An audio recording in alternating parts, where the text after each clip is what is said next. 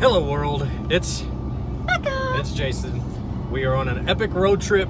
Yes, we are. Actually coming back. We did an 8-hour drive to North Carolina. I know, so I had to film a movie called Kill Giggles, and she was kind enough to ride along with me and take me to make sure that my vehicle didn't break down. And that he didn't die of tuberculosis on the way. I'm still a little bit sick.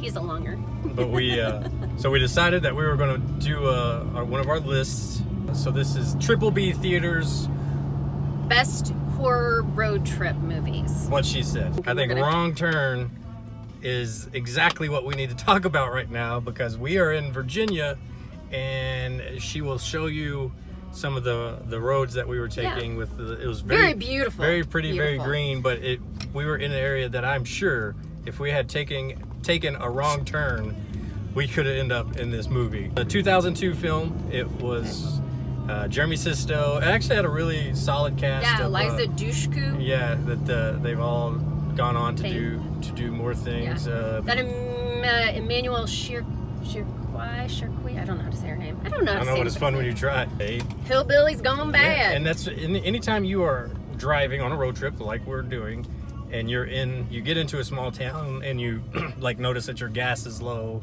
or something, and you're like, oh man, this is just like the movies. If you're in a small town, you don't know where the hell you are, and you get lost, well, you could be abducted and tortured. I think it ended up being a better movie than I think anybody ever thought it would be. Yeah. In the sense it had good characters, good. I think I've seen most of the sequels, and they're all okay. I mean, right. I mean, it doesn't have the cast. It's the same basic framework, but without the. Was it part 2 that had Henry Rollins? Because I was like, all right, Henry Rollins is in here. He's in one of them, and I was pretty sold by that. I guess they were inbred, and I don't guess they were. I think they were supposed to be inbred. Yeah, but we'll edit that out if they weren't. No, they weren't. It plays on the old Deliverance idea. Yes. They just upped it with the gore and the effects. I felt like we were going to start filming that when we pulled up at the Frosty Bossy, because we got out and we're like, oh, stretching our legs, we got out of state plates, and this is a cute, quaint little town. Yeah, you started talking about and it was like, oh, she started recording it on her phone, and everybody that was standing at the window were just like, who is this? And they're dead. Right. We are getting ready to go eat at the Frosty Bossy. Frosty Bossy in Virginia somewhere. Coburn, Virginia. We might have to make a lap down their little. See the little town. Main stretch. It's really kind of cute. And then there's a Paul Bunyan thing. We're going to find out what that is too. Okay, this is the Frosty Bossy. We are going to get killed because we are obviously tourists, and we have asked people questions, and we are going to picnic by the Okie Pinocchio. Mama Kitty raising her little kittens in the trash can. But yummy food, yeah. Cats jumped out of the trash can, essentially. Well, first Mom jumped down, and there's 2 little kittens. Oh, they're cute. Yes, I'm playing with kittens, sort of. But Mom's kind of bitchy. Jason gave her Mom's trying to survive. Yeah. Jason gave her a little chunk of hamburger, and the kids wanted it too, and she flat out was like, nope, took it away from them. Mom didn't notice that one. I gave her a piece over here too. Oh. I think we walked back into 1950? Yeah. So we ate at the drive-in, okay, and now we've got this Lay's Center for the Arts and Hardware. Love sign over here. See, it says Mine Training Center. So there is a very, very large power plant. And I think that's probably where everybody is. And probably everybody around here is a coal miner. I think that's all of it too. I think we've seen the entire town. Now we need to find a gas station so we can go to the bathroom, because the drive-in didn't have one. So we drove over to this place because we thought this was Paul Bunyan. But then we found out this is just a kitchen cabinet place, and the red oak guy, and he's holding a flag, not an axe. So we were almost in Wrong Turn, but instead we ended up in a very nice area. Very nice town, very nice people. But, very awesome place. So Wrong Turn is my first pick. Okay, Texas Chainsaw Massacre is what I'm gonna go with. Right, and there's a hitchhiker right in front of us. Oh, you can only turn this camera around, but you have an iPhone. I have an iPhone. So Texas Chainsaw Massacre, the ultimate road trip gone wrong. Yeah, that's like the OG, I would think, of these kind of road trip movies. Yeah, which is one of the reasons why I felt like I needed to put it in there. We're not going to say what it can maybe be my honorable mention, although we're going to try not to do honorable mentions. Yeah. Sally and Franklin. Yeah, he needed to die. I wanted him to die, like, from the very get-go.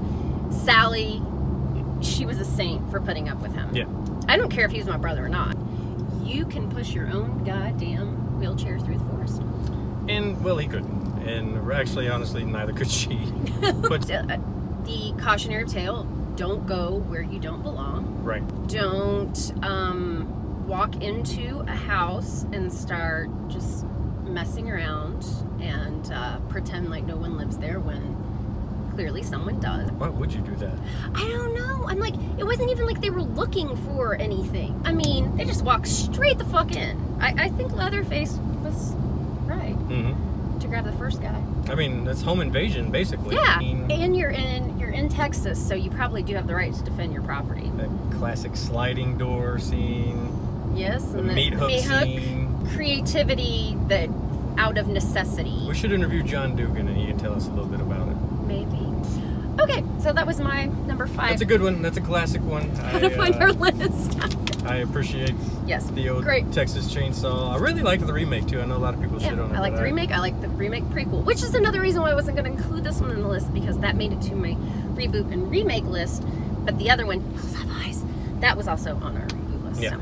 Well, I'm going to switch gears and go towards Natural Born Killers. Mickey and Mallory. It is kind of a road trip movie because they just, they're on a killing spree, basically. Right. They decide to elope after they kill Rodney Dangerfield. Who kills Rodney Dangerfield? Which he was just a horrible person. Juliette Lewis, who's always just so good at being crazy, and Woody Harrelson, who just kind of proved to everybody that he could be crazy in that movie and could do things other than playing Woody from Cheers. Like, I revisited it just a couple months ago, honestly. And it still holds up because obviously it's about how the media, and today it's even more so, it can like perpetuate violence and just because they became like rock stars. They were they made them absolute rock stars. It was kind of like the OJ this era. was before like but the now internet it could totally be video. Like now it could totally be YouTube, video, whatever, and it would probably make them even bigger sensations. Yeah. They can also actually revisit it as in a sequel, and they're like still on their killing spree, because you know how it ends. Like they're just walk off into the sunset, basically.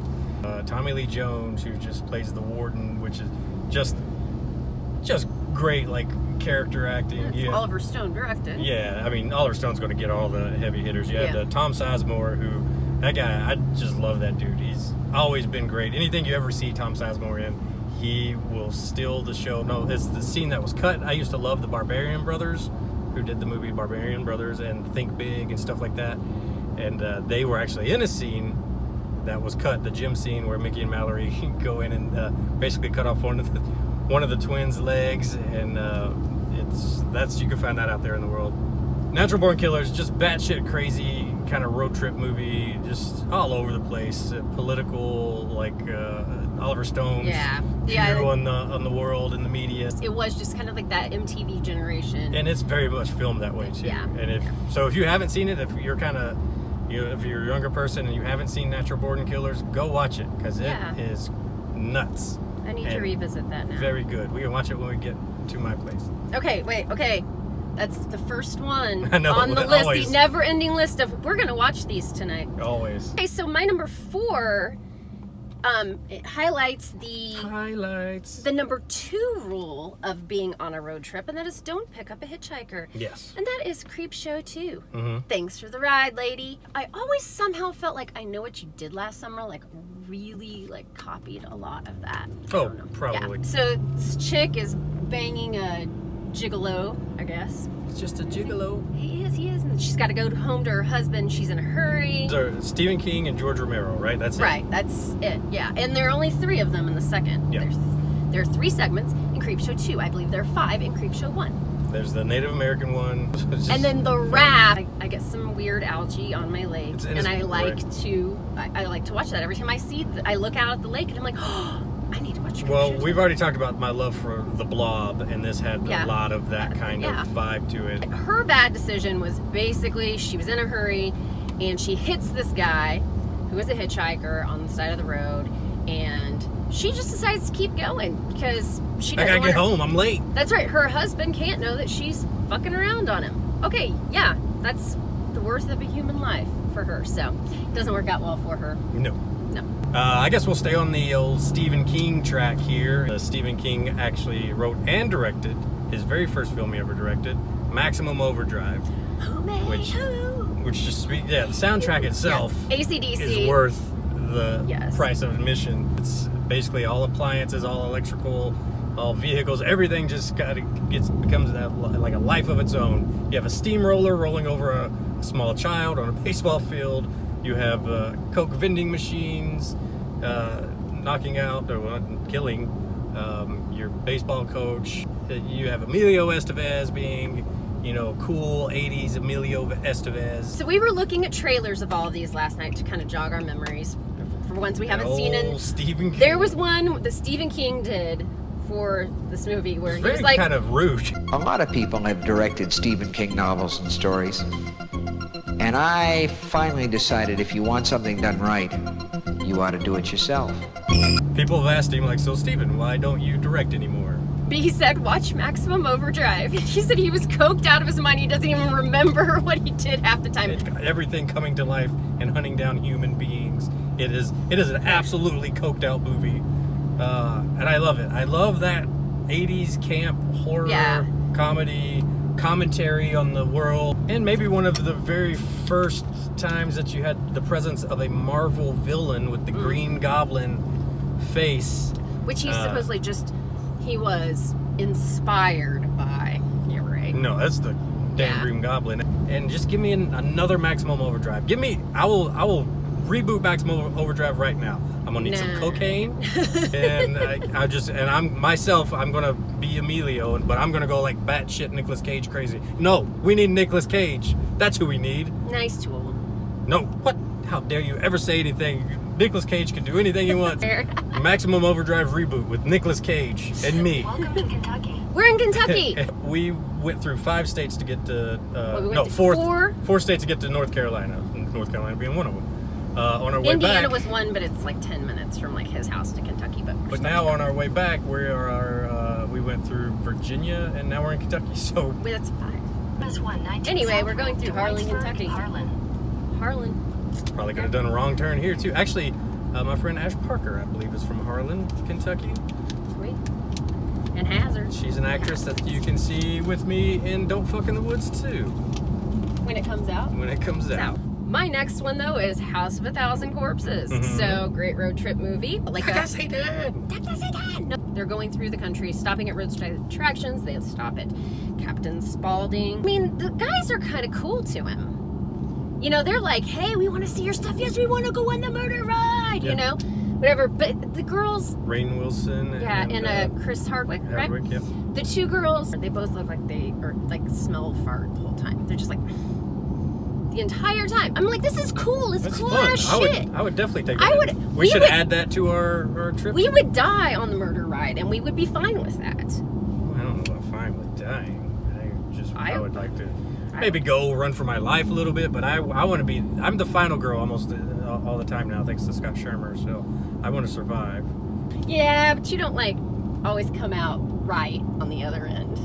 That's true. I think Devil's Rejects is my favorite of this series so far. We'll see and I've realized as I've gotten older, it's one of my favorite movies ever. It's the last 10 minutes that I don't like. I love The Fireflies, and clearly everybody else did too, or else that's not where Zombie would have taken it. You know, like, I mean, I'm sure he wanted Dr. Satan to be some sort of villain that he could have in multiple movies, but clearly Dr. Satan wasn't where it was at. It was The Fireflies. So that last 10 minutes, I'm just like, we're Baby and Otis. Huh? So. Yeah, well, and that's another one of Don't Pick Up Hitchhikers. Yeah, and another one you're going to mention here in a little while. Yes, which you could probably guess which one that would be. That's one that's actually in the title. But. Yeah, like just don't pick up hitchhikers. Don't pick up hitchhikers. But I would like to go on a roadside attraction that'd be tour. So, well, we still have to go to we gotta find the Muskie, the house from Ghost Keeper, which was in Banff. National Park in Canada. Well, my friends Marcus and Jesse, they were driving down and they found the dinosaurs in Pee-wee's Big Adventure. Yeah. Maybe we'll create a Patreon for our roadside attraction tour. Yes. So my next movie, because that sounds like a fun ride, it almost sounds like a joy ride if we were to. That's to right. do that. That's right, Rusty Nail. And when you first ever seen it advertised, you're just like, oh, just another pretty young people. Yeah. But this one ended up being really good. Like, it's Paul Walker, Lily Zobisky, and Steve Zahn. Which Steve Zahn, you think kind of like he doesn't fit there, and But he was pretty cute. Yeah, back he then. was. He was a little. Well, and I love studlier. Steve Zahn. I think he wasn't great. quite the the dorky doof that he's been. Like he definitely became now. much more of the comedy They were all guy. in college. When they talk about the internet and Joyride, it's not the internet we know It's now. 2001. It's 2001 internet was not the internet. Trust us. He buys a car to go find his girl because he's Yeah. gonna go. He finally wants to meet her and go be with her. And Lily's Biscuit. And there's a CB in there. Yes, there's CB, so they are like the boys are going, and they decide to. And he just gets his hit brother out of somebody up. jail, right? Like Steve Zahn was like Yeah. in jail, and it's like, so it's an adventure for them to like reconnect. So of course they're gonna start fucking with the truck driver, Yeah. pretending like he's a girl, which I think that nobody would remember this movie quite so much if they hadn't picked such a great name. Candy Cane. Yeah, and they, Which is Buffalo Bill. like Paul Walker and Steve Zahn, like they had good chemistry together. Hey, Rusty Nails, this is Candy Cane. The kids deserve it, but they don't. But they mean, don't, They yeah. don't. I mean, it's just they don't kids deserve that. pulling They're up- being assholes, but they don't deserve It's the like level we of all shit. prank called people. Yes.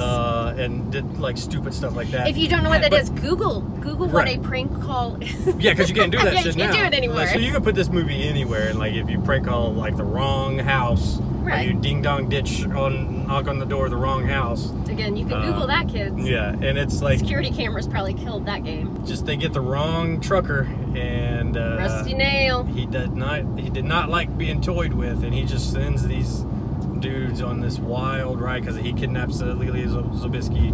Well, and you never see him. You never see do. him, which I mean, makes like, it more frightening. It's like Right. the jaws of I guess he's kind of the jaws of truckers. of- But they do get to hear him Yeah. murder the guy in the room rip next his door jaw to him. off. Yeah. Yeah. Whoa, that's like terrifying when they know that they've just directed this guy to room 17. They're like in room 16 or 18 or whatever, and they're like hearing this guy get murdered brutally, and they're like, It's a solid movie, and it's definitely had its share of sequels at this point too. yes. But the first one is really good. A good suspense to it. Well acted.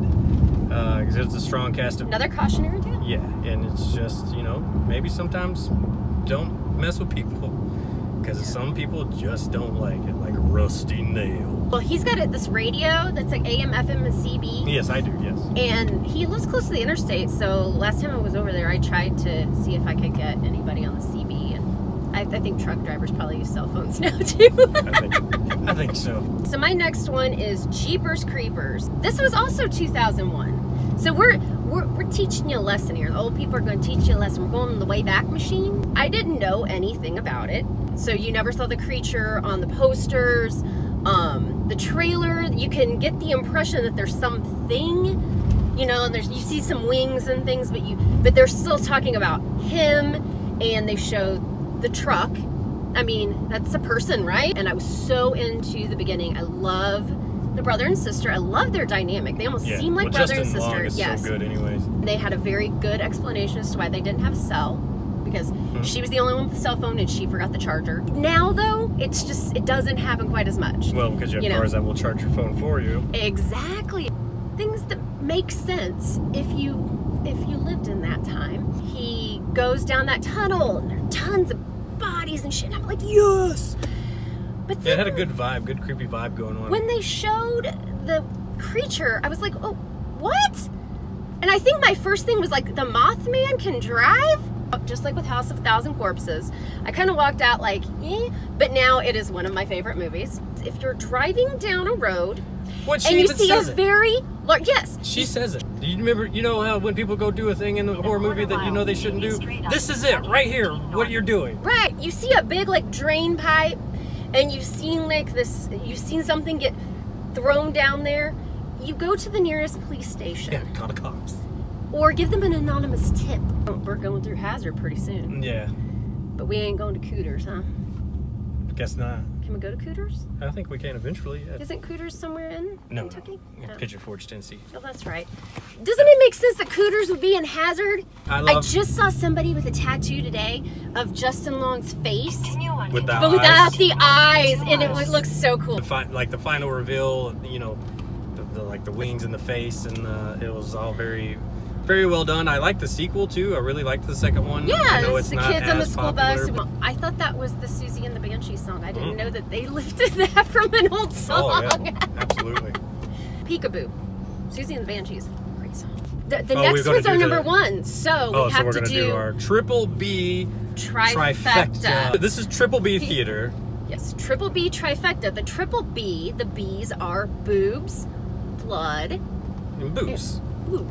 Booze, blood. We had a movie that's like might have made it into one of our top lists, but we were like, you know what? This has everything. It fits, good amount of it. Yes, it fits our topic, and it exemplifies Triple B theater. So boobs, booze, and blood. Look, I could enunciate that time. You did very well. So our Triple B theater trifecta winner. Yes, for road trips. For road trip films is Sonny and Michael Mulhall's Party Bus to Hell. Rolf Konevsky. Rolf Konevsky directed. It is just batshit crazy. Fun practical effects. Had plenty of boobs, lots of booze. Just kind of didn't take itself seriously. No, it's just a fun movie. Now, also, if you watch the trailer, originally it must have been called Bus Party to Hell. Yeah. And they must have decided, nah, that sounds wrong, so they changed it to Party Bus to Hell. Had a bunch of, people in Vegas that jump on a party bus, and unfortunately they get caught up in some occult kind of things going on. I mean, it gets nuts. Like there's possession, there's a giant demon creature, lots of blood. Yeah. It's just fun. Like I had a blast watching it. Rolf Konevsky, I always have to pimp out this movie. There's nothing out there. If you've never seen that movie, watch it and remember when it was made.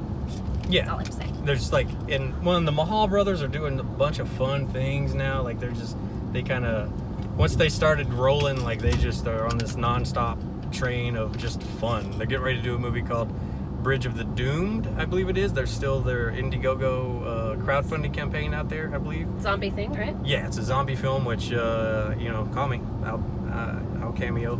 It's a good time. They have fun. They have fun doing what they do, and it shows, and that's why it's our very first. Yes, our very first. Our very first. Bestowed upon Triple B trifecta winner. All right, it's time for your my number one, which is, actually Party Bus is kind of a good lead-in to that, because my number one is batshit crazy, and it is Highway to Hell with Chad Lowe, among other people. Not affiliated with the song. It's full of cameos. Lita Ford shows up looking hot as hell. For a quick cameo. The Stiller family is Ben Stiller, his mom, his dad. They are all in the movie. It's just Christy Swanson. There's so much fun, crazy shit going on in this movie, and it's all practical. C.J. Graham's Hell Cop kidnaps Christy Swanson. They're going to elope. And they're driving through, going to elope, and Chad Lowe's character has to drive into hell to save her. They drive off to a gas station, fill up, and then when they pass his old man there, he almost wrecks, and he does that right in front of the Hell Cop. Hell Cop gets out of the car, pulls the door off, kidnaps Christy Swanson. Chad Lowe wakes up after he gets punched unconscious, goes back to the gas station, and the old man's like, "Oh yeah, I know what happened, because it happened to me. That's why I'm still here at this gas station. Yeah, and just waiting for my wife, Clara to come back. Yeah. So if you just drive down this road and you believe in hell, then you'll get there." And that's pretty much it. You just have to keep driving back and forth and just keep believing, and eventually you'll just get there. Yeah, and he gets there, and immediately just literally all hell breaks loose. C.J. Graham as Hell Cop is just he's very stoic. It's stern, Part 6 Jason. He should be. It's hard for me to know if you're going to like it or not, because it's very campy. Oh God, I love it. If you watch the trailer first, and the way the trailer is done will tell you the tone of the entire movie. Oh man, it has almost like it has like a comic book sort of feel to it. Like I was comparing it sort of like not in concept, but just in the presentation, sort of like Army of Darkness. It is on Tubi. Yeah. We fell asleep watching it last night. I mean, we didn't fall asleep because of the movie. Like we were gonna go to sleep, and we're like, let's put that fucking movie on. Filmed so long in the heat, I still got my sunburn going on here. But that's the stuff I love, and that's the stuff I love to make. I love to be in. So I think you should watch it. Yeah. That's my number one. My number one is actually the pinnacle of road trip movies and cautionary tales. Absolutely. It is The Hitcher, the original Hitcher, 1986, with C. Thomas Howell and Rutger Hauer. Beautiful Rutger Hauer. If you are dumb enough to pick up Rutger Hauer, you deserve the shit that Jim Halsey gets. I still look at my French fries when I eat them, every single one of them. Just don't pick up hitchhikers, and especially not very large, beefy, menacing. But he's so pretty, though. He's pretty in a very menacing kind of way. Absolutely. 100%, like, you know he's going to kill you, but he's like, but it's Rutger Hauer, though. Look. You feel for the kid. You do. I mean, again... Well, C. Thomas Howell was a good choice because he did have that He's got that baby face. And at that point in time, too, he was kind of like... He was America's little sweetheart, or at least, like, absolutely. You know. And that was Jennifer Jason Leigh, too, right? Yeah, Jennifer Jason Leigh, who, yeah, in case you haven't seen it, who has a...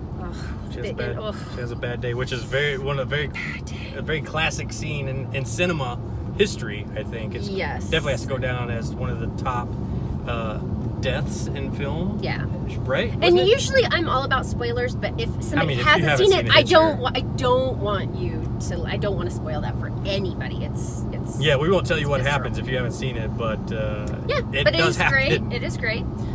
And he flat out says, "My mom told me I shouldn't pick up hitchhikers," and then Hitchhiker does all the things that mom told you that the hitchhiker would do and more. Well, I think what the original has going for it, that it's basically those two. It's mostly just those two guys for most of the movie. But I think too, it also has a lot to do with they did some crazy 80s like action weird stuff that just doesn't necessarily work today. As a kid, it kind of disturbed me some, but man, I do love me some Rutger Hauer.